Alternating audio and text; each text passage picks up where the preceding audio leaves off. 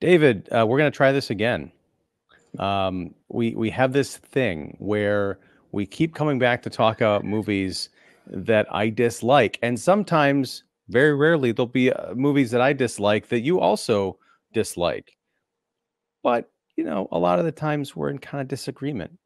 Right. I'm curious to find out where you land on Rebel Ridge, the latest film from one of my favorite filmmakers, Jeremy Saulnier, which debuted recently on Netflix, starring Aaron Pierre. I've heard it described as sort of a modern day twist on Rambo, and I can see that, but it is very, very different in a lot of regards. Oh yeah. Yeah. So, David, what did you make of Rebel Ridge? How did it come across your, I guess, your transom? And what do you think of Saulnier?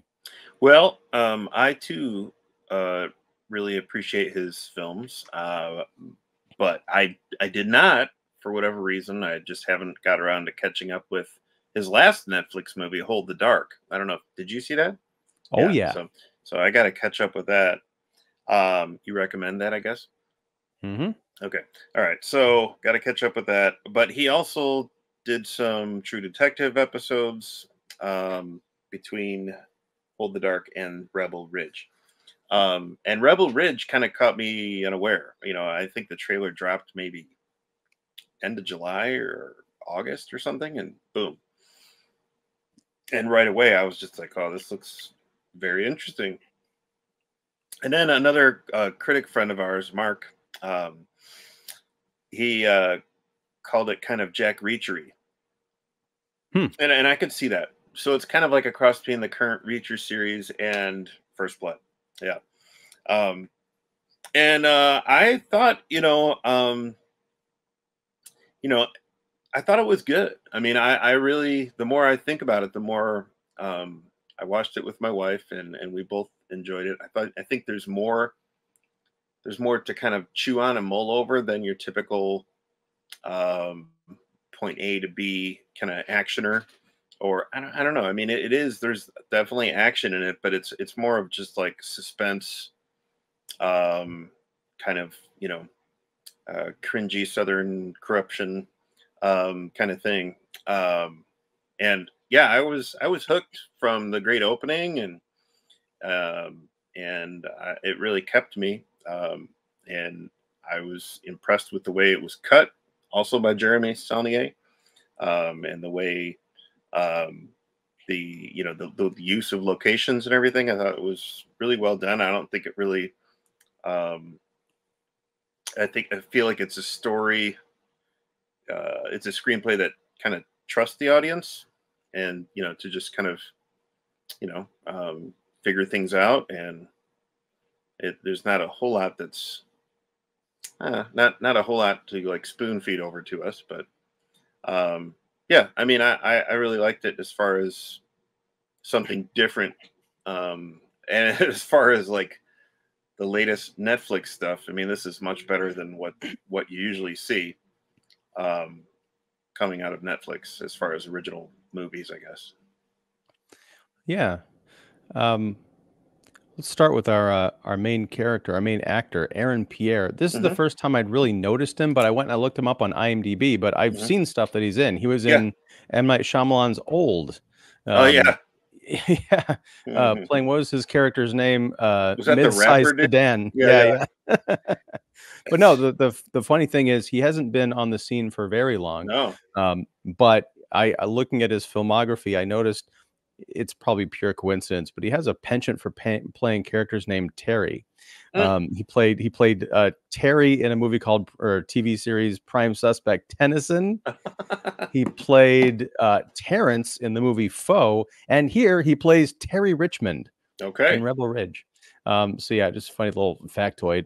Also, the as I mentioned in our Facebook message, as I was halfway or just starting the movie, actually, um, in the film, Terry is going to bail out his cousin um, from a small town. Or he's biking through a small town with $36,000 in cash in a backpack because he's going to go bail out his cousin, and his cousin's name is Michael Simmons, the same name as my late father. Hilarious. Yeah, very, very strange, especially seeing like the hospital band later on. Oh By yeah, the way, we're going to jeez. talk full spoilers here. So strap in if you haven't watched it. Um, you Your know, thoughts? this movie is a puzzlement to me, David. Hmm. I didn't know it existed. I didn't know there was a new Jeremy Saulnier movie Hmm. until I think you had mentioned it in our Facebook group. I'm like, holy shit, wow, I gotta check that out because he Hmm. is, as they used to say, appointment television, no matter what he's doing. And this is the first movie of his that I've seen that I really didn't respond to. I respect it, but I don't like it. Um, it's kind of like when Quentin Tarantino directed that episode of ER back in the 90s. Oh my It had gosh. it had his hallmarks. You got the nurses walking through the hallways in like dark sunglasses to like, poppy music. But it's not it's kind of sanitized for television. You're not getting the graphic violence or the richly written profanity or any of the hallmarks. It's Hmm. just him behind the camera. And even though Saulnier wrote this movie, I got that feeling too because the hallmarks of his movies are, we do have the kind of revenge angle. He likes dealing in vengeance and things like that.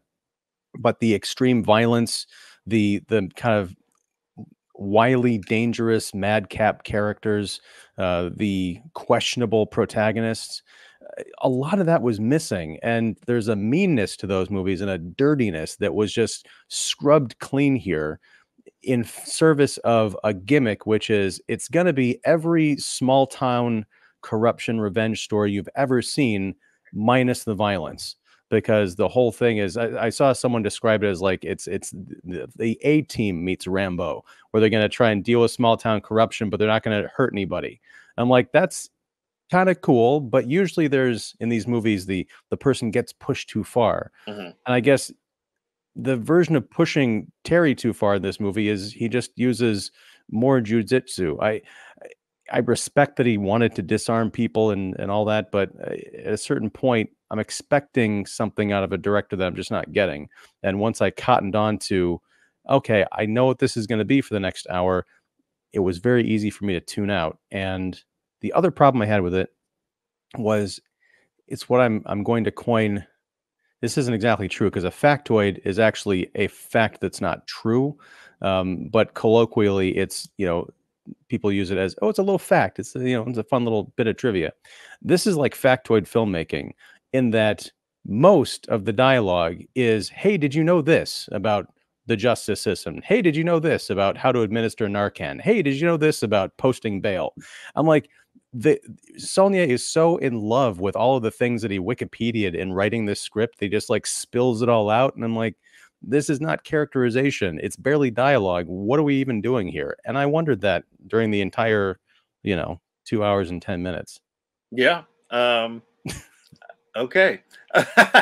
um, uh, Here we are again.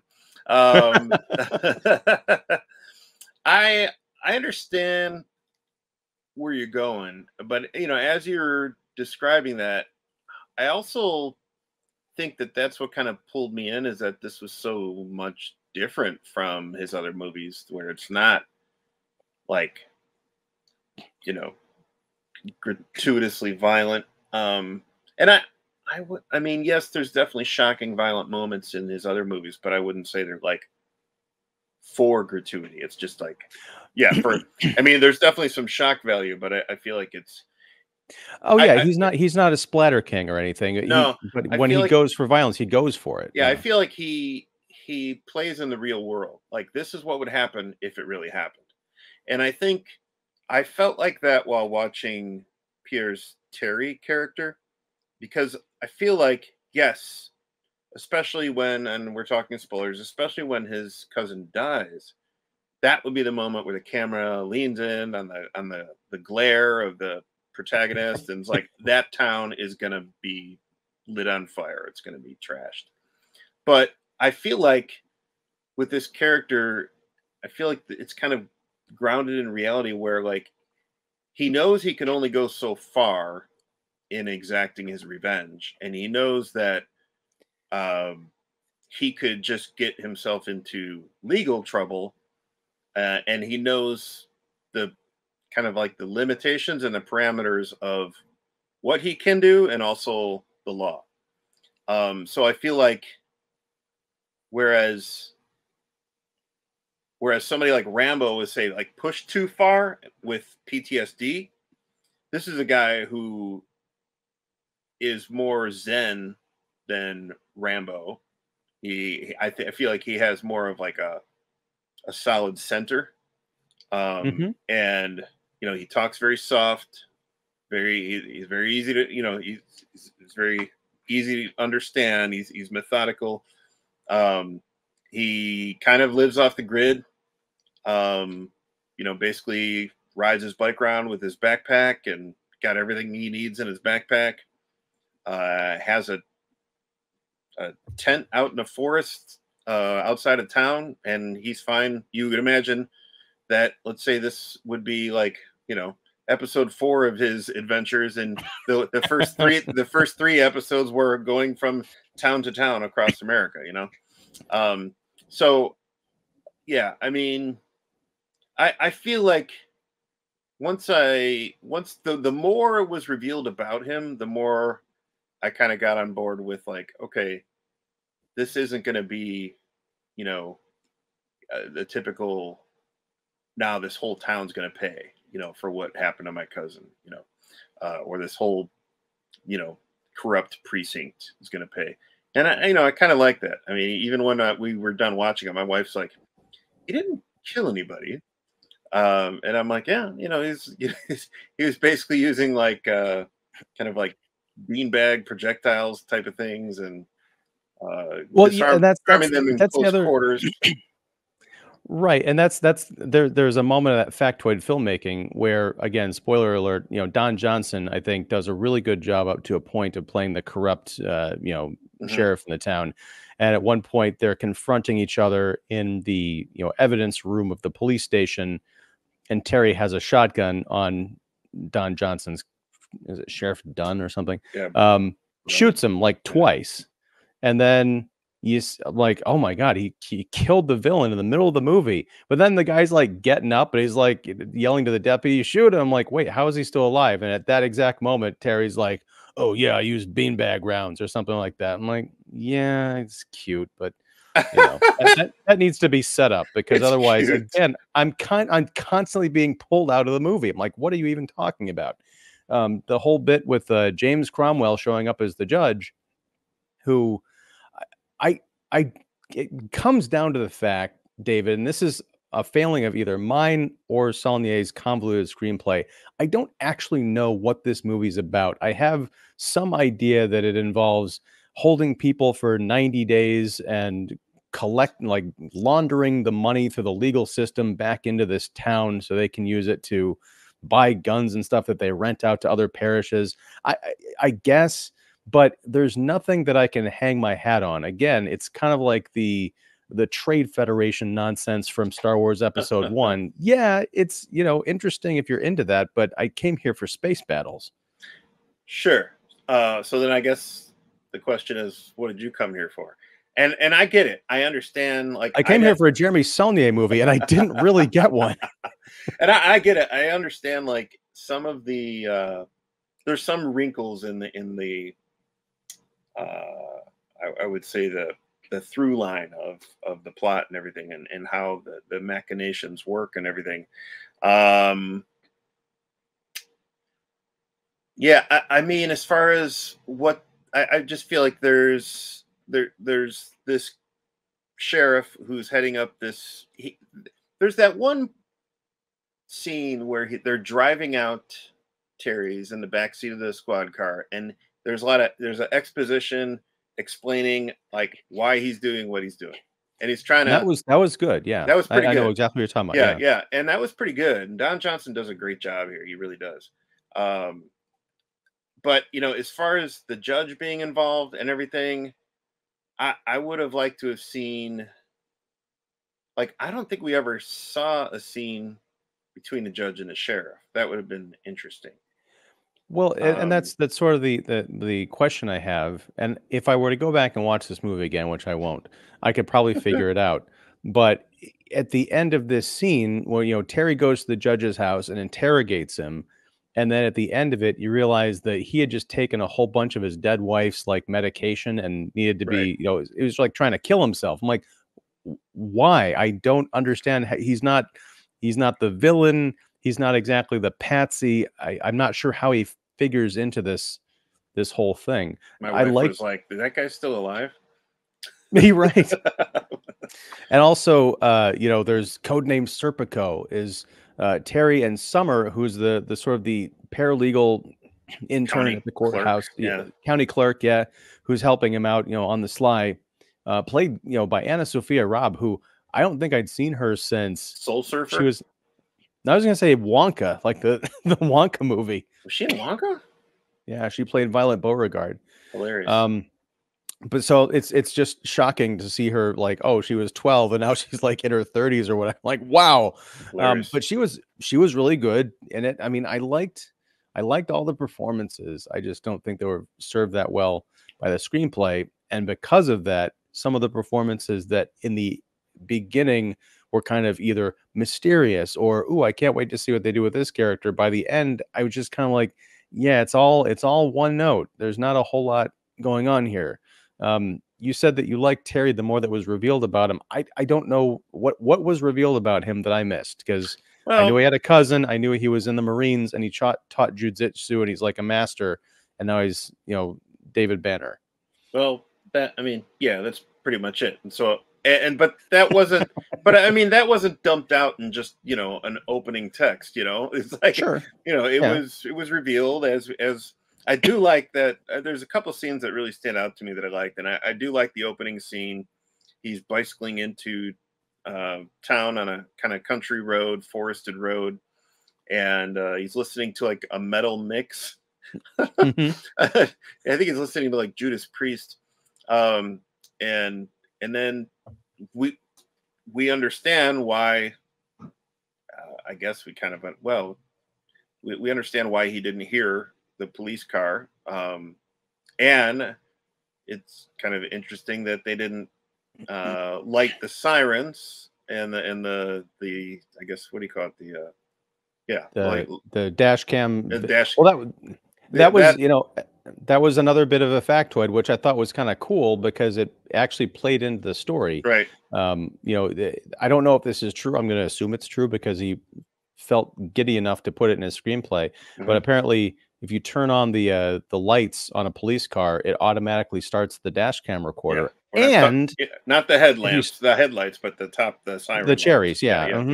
yeah. Mhm. So but also, I guess that's something else is further revealed. If you turn those on and it turns on the dash cam recorder, it actually does a pre-record of 3 minutes before you do that. I don't understand how that even works. Like, how do you start pre-recording before you record if you're turning on the lights? But then I guess it's kinda like if you've got one of those, home assistants and you say, "Hey, Siri," and it's like, "Oh, it's only listening to me when I call its name." Like, no, that's not how that works either.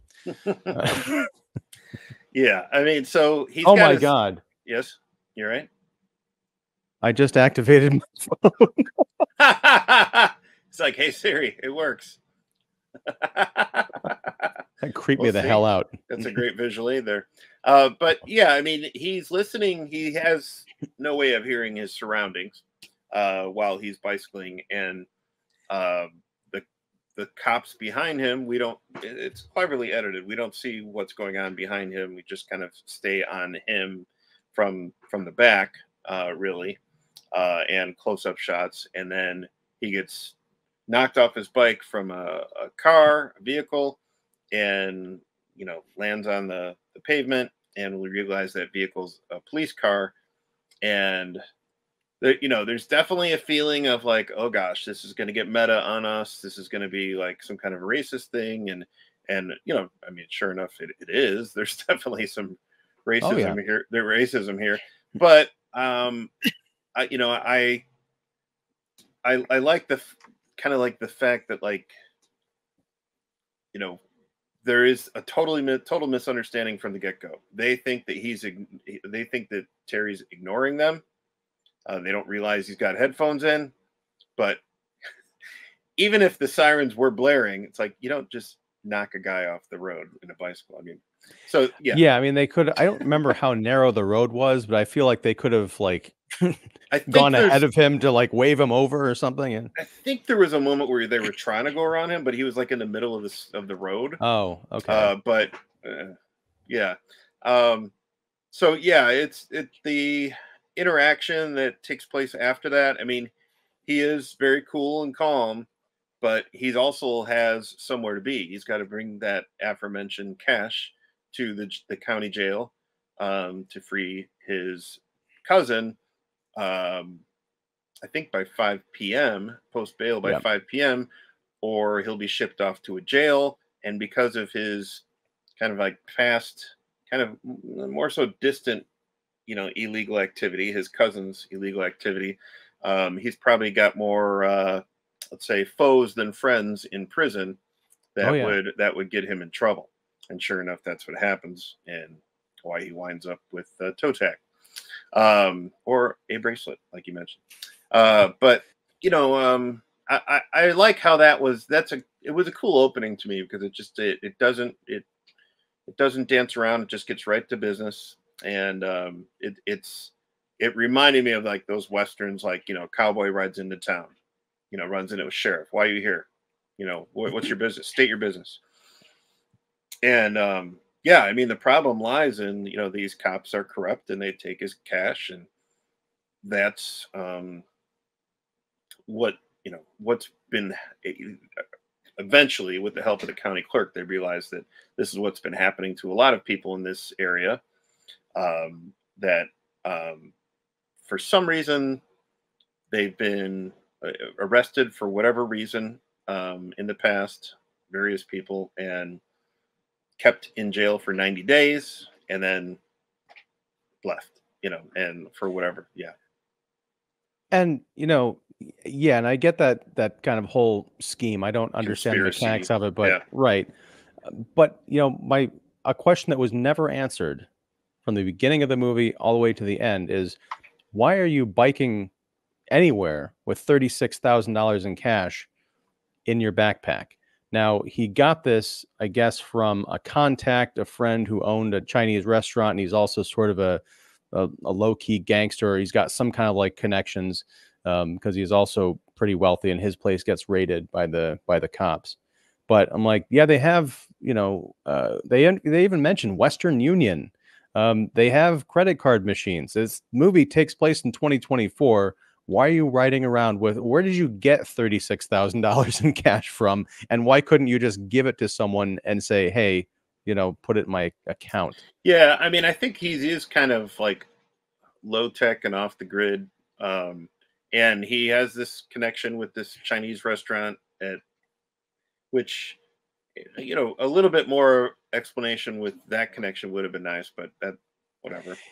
It doesn't help me with Terry in the beginning, like the opening few minutes, because I understand that we have to get to the point where he's seeking revenge against the town, but right off the bat, he's riding with, blasting heavy metal music while riding in the middle of an open country road on a bicycle. So no, he can't hear anything. And then also he's riding around with 36 grand in cash. Regardless of how off the grid he is, he's still a really smart dude and has to understand how dangerous that is. Maybe he figured, well, even if a team full of rednecks pull up in their pickup truck, maybe he could take them, but that's still a dangerous thing to do with all that money, especially if it's so important.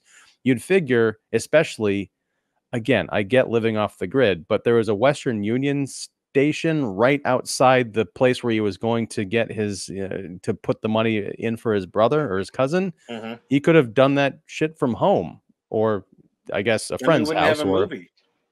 exactly. And that's again, when I think about these fundamental problems, it's Mhm. up to the movie to answer these questions for me. I feel like otherwise, at the end, unless I'm really wrapped up and invested in the story, which in this case I'm not, I'm just like, was this worth it? And for me, the answer is no. I'd rather go back and watch Murder Party, Saulnier's his feature debut again, or Green Room, Blue Ruin. These are movies that managed to take the revenge archetype and put a twist on it. Mhm. Punk band goes to the wrong bar and ends up having to fight for their life against, Nazi skinheads led by Patrick Stewart. I mean, that's a log line for the ages, right? Quite an elevator pitch Yes, exactly. I kept thinking about a movie that we talked about earlier this year that you didn't like. that I loved. Okay, all right. Red Right Hand Oh, yes, by the yes, yes. Nelmses. Yes, yes. Another, southern town corruption, uh, revenge, murder, people drawn back into a life of, Mhm. having put to use their special skills that they thought they left behind. Yeah, I think is a great movie. And when I watch something like this, again, I appreciate that it exists. But if anyone was to say, "Hey, should I watch this?" I'd probably say no, and then I just like read them a list of 5 movies, 4 of them which were also written and directed by Jeremy Saulnier. Sure. No, I totally understand. It's not the best sounding a movie. Um, but yeah, I mean, I definitely had more fun with it than you did. That other one scene though that I enjoyed was when Terry's running out of options and he came back to the the I guess the sheriff's station and he's just standing outside and they look outside. Don Johnson and his officers are looking outside. It's like, oh, he's back, and he's just standing out there, and it's a nice little edit where they're like, they just kind of got some information, I guess via fax, got some information on basically his dossier, his stats, like who he was, what he was, and then there's like all these initials from the military, and they're like, hey, Don Johnson's like, hey, so and so, what can you Google that? What does that mean? And of course their internet goes out. So while the internet goes out, while they're redoing the modem, the sheriff grabs his gun and walks out to greet him. Very old west style. Hmm. And it's a great cut back and forth to the other guy in the precincts. Like, hey, is the internet back up? Did you figure this out? And that's when they realize the internet goes back on. It's what you realize what these abbreviations are, meaning like basically he's a badass, and he's a trainer of you know you know in the Marines, and he's an expert in basically close quarters hand to hand combat. Um, and it was just funny. It's like as soon as they realize that, it's one of those things where certain characters know something that the other character doesn't, but he really should. So I liked how that scene kind of went down. It was I don't great. know. Yeah, Yeah. and I think that's the thing is like the first 45 minutes, maybe Hmm. an hour of this movie, I was really into it until I realized that it wasn't going to go past a certain point. Now, we talked about he doesn't get pushed to his limits or whatever. It's not the typical revenge story, but he keeps suggesting that it's going to go there. He's like, I'm going to haunt these motherfuckers, or it's time to burn the whole thing down. I'm like, okay, but by burn the whole thing down, he means I'm going to get into a lot of encounters with a lot of people with guns. I'm going to dramatically empty their clips right in front of them. Isn't that awesome? I don't mean empty their clips by shooting at them. I mean doing the thing where they get the magazine, they go, "Tit, tit, tit, tit," so the bullets fall on the ground. I'm like, it's cool, but it's not exactly escalation from where we started. And I think that's, something that an action movie wants there needs. Even Terminator 2, where the whole thing was, I swear I will not kill anyone. There's a lot of death in that movie and a lot of kneecapping and very clever, ways around, hurting people. But a lot of people do get hurt in that movie, and you don't really get that here. Uh, yeah, I just this I get it. We're gonna agree to disagree on this movie, but I'm not mad about it. I just don't care. And I think that's yeah, this is about as animated as I can get about Rebel Ridge.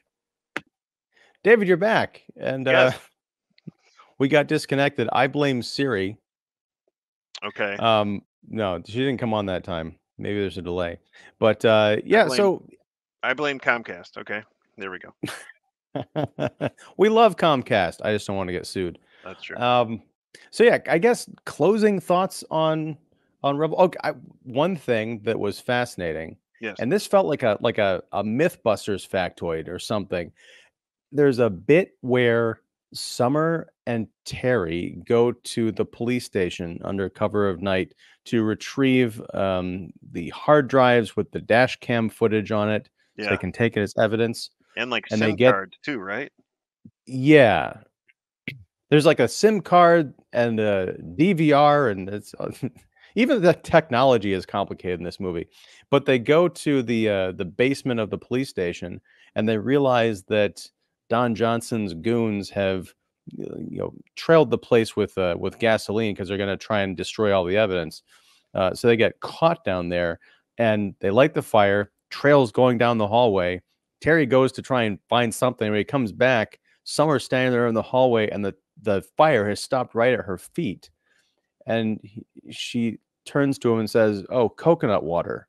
So I'm like, I guess coconut water can diffuse a trail Yeah. of gasoline that's been lit ablaze. It's just, again, I don't know. I don't want to try it in a life or death situation, but I also kind of want to carry coconut water with me. I might try it next time I go camping. Well, that's not a see, they lit the fire with like what is it? Was it gasoline or I don't know if they showed it. They just showed it yeah. like lighting on fire because they were up the stairs and around It the was hall just or as something. far as we know, it was just a fire, right? It wasn't like Yeah. a special fire. Interesting. And maybe the next time I go camping, I'll try and douse the campfire with coconut water. Yeah. Just don't douse a campfire with gasoline. I found out the hard way, or at least a friend of mine did. Shouldn't do that. No, Why no, would anybody do that? because they were 14 and they were idiots. Oh well, there. Yeah. But yeah. So Yeah, that was here's the thing. yeah. I again, I'd like to see more stuff with Aaron Pierre in it. Mhm. Like I know he's been in a few other things. I mean, I don't remember much of him from old, but he's kind of one of those actors where you see him, something really stands out about the performance, and you realize, oh, I've seen other movies he's been in, or she, in terms of actresses, and then you go back and you kind of like watch them for the first time, like, oh wow, I didn't realize that person was doing that thing in that movie. So Yeah. yeah, there are some wins here, but yeah, as far as Saulnier goes, if this is a new direction for him, I'm not that interested. If it's an experiment, I'm all for it, for filmmakers branching out and exploring their creativity. It's just, for me, this result was not a home run in the way that like all of the other movies I've seen of him have been like instant classics, to use a terrible cliche. Yeah. I mean, by all means, this isn't a masterpiece, to use a terrible cliche.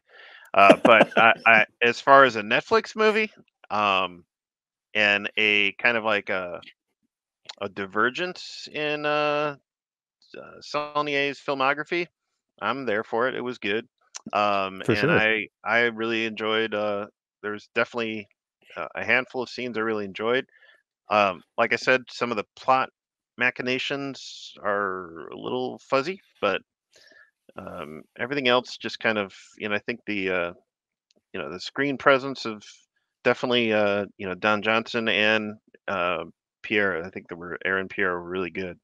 Um, I I enjoyed it, and David Dunham and Emery Cohen play the kind of the main two corrupt cops, corrupt cops. Um, and they these are character actors who've been around for a little while here, and it was good to see them as well. And it was a little bit of a subversion with who the actual Serpico type character is at the end. But yeah, And yeah, and that's, I think I was actually going to mention that earlier. I got sidetracked, big surprise. But when that revelation came out, I'm thinking, why? How? It's just, I mean, this is like a long weekend to go from being the type of character you are on Thursday afternoon to being a completely different type of character on like Tuesday or whatever it ends up being. I don't know if this is a full week, but I just, again, I had lots of questions. yeah. Love I the mean, actor, but I I don't I get it. almost wish that Denham's character would have been a little bit more fleshed out, so we see so we have a little bit more of an in with him. Because like, yeah, from when we first meet him up until the third act's revelation, like, okay, how often has he had to do this? And play along with the corruption and whatever. But yeah, I mean, does he have somebody else that he reports to? So it would be really interesting to know. But Oh my gosh, yeah. What if he had been a mole on the part of someone who is like Don Johnson's boss and all yeah, this like corrupt overseeing kind of everything, network? or the Yeah. judge or the mayor or something. That would have been interesting. When his character, because he's sort of taken the lead during the initial arrest, and then when he finally makes his way to the sheriff's station and fills out a report against the cops, which again, the early scenes in this movie are all dynamite. Yeah, Like this they is a really are. solid first hour film, right? Hmm. But Demon, his character is conspicuously not there. It's his Right. partner, the kind of like the loose cannon guy. So you Hmm. almost get the feeling that Demon's character is the brains of the two. It Yeah. hasn't quite been revealed that Don Johnson is the sheriff and all this other stuff is going on. So like if that guy's not there, then I wonder where he is and what he's doing. And Right. I kept wondering that because he is conspicuously absent. So you're waiting for him to either come back and be like really bad or some kind of a transformation. But we don't get a transformation. We just get oh, by the way, I'm now on your side. Yeah. Yeah. There is definitely a kind of like a uncertain absence from him, um, even within the first hour. So kind of odd, but But it's interesting because I know I'm sorry, I said I was winding down, but now I'm you're going winding on up. yeah, I'm going on all these avenues. There was one cop who Terry kind of approaches and he uses him as a bit of a ruse. He plants him in a cop car. The other cops, Oh yeah, yeah, uh, yeah. they sneak up on him like, oh no, it's one of our guys. That should have been David Denman's character because he's like, Mhm. I've got a family, please don't hurt me or whatever. They should have gotten the best of him. And in that exchange somehow, when he realizes that Terry really is, trying to do the best for his cousin. I mean, you have to go back and rewrite, half the movie, but that would have been at least some kind of a bridge for him to turn sides. And we see that. I think there was an extraneous character in the movie whose story could have been planted or pasted onto one of the main characters, turns out, it would have made things a lot smoother. Yeah, yeah. It's understandable. I get it. But Yeah. So Rebel Ridge, currently on Netflix. along with another movie I can recommend, Hitman. Did you watch that yet? Oh With yeah, I Glenn really Powell? enjoyed that. It was great. Yes. Great. Yes. Have you I talked love about it on the show yet? Yes. Okay, maybe I I think wasn't I talked around. about it. I think I talked about it with Jeff at the beginning of the summer. It Yeah, was yeah, seems yeah. like You did. 5 years ago. Yeah. Um, but yeah, I mean that's the thing is like Netflix, they're very miss or hit, but sometimes they'll come out with movies that are great. Sometimes they'll come out with movies that are really interesting. I think this is one of those movies. It didn't do it for me, but I'm glad it exists because now I kind of know that I don't always have to go to a Jeremy Saulnier movie thinking, "Oh, this is gonna be one kind of thing." Now I know he's got some other tricks up his sleeve. I wasn't wowed by it, but, maybe I will be in the future. Yeah. Yeah. I mean, I'm So, definitely looking forward to more from the actors. So yeah, where's Anna Sophia Robb been? She's really good in this movie. yeah, she is. She's really good. Really kind of yeah. That's the funny thing is like there's layers to these characters, and maybe it's not necessarily the way they're written, but it's the way they're performed. There's layers to these characters that you feel like, wow, if I could just spend some more time with them, maybe I could